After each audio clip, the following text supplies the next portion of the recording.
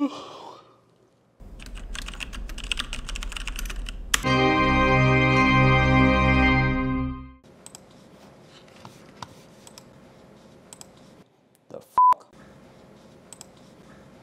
Where is this?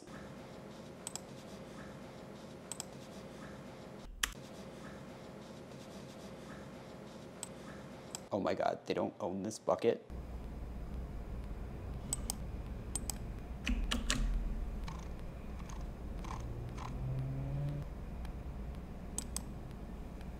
Wait, is it really gonna let me?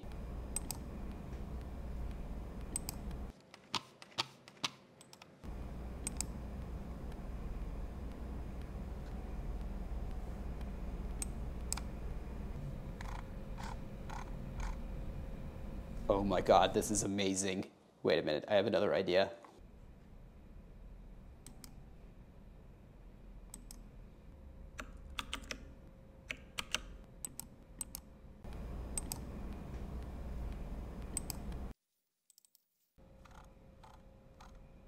Oh my god, oh my god, oh my god.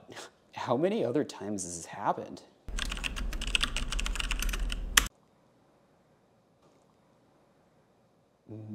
Mother of God.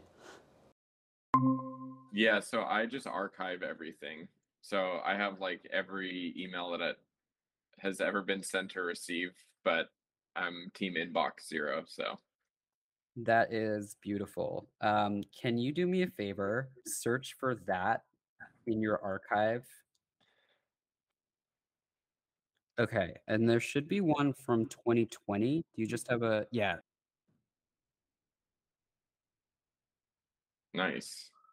So every user of YouTube has this email in their inbox.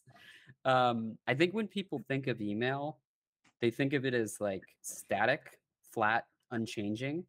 But that's not the way email works. It's dynamic. It can load pictures in after the fact. If you look at an email today, it can actually look different than if you look at the same email tomorrow, because the fonts and the images are loaded in dynamically. I went through the entire universe of all the emails I've ever received, found every image that either pointed to a non-existing bucket or to a domain that could otherwise be takeoverable. And I was delighted to see that there were a whole bunch of examples that popped up.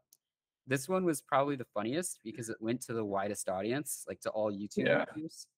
I found one with Scoot, the scooter company. Like literally the entire company doesn't exist anymore. So they RMRF'd their entire Amazon account. Every bucket they ever served a piece of static content out of is registerable. And so I was able to like take over all of Scoot's old emails. This thing pointed to a JPEG, but like Chrome's behavior when you serve a GIF out of a JPEG is to load the GIF. Yeah. I guess that's basically all I've got. It's just a dumb way to put an image on the top of an old email. Yeah, it was funny. I was entertained. Yeah, it's very clever.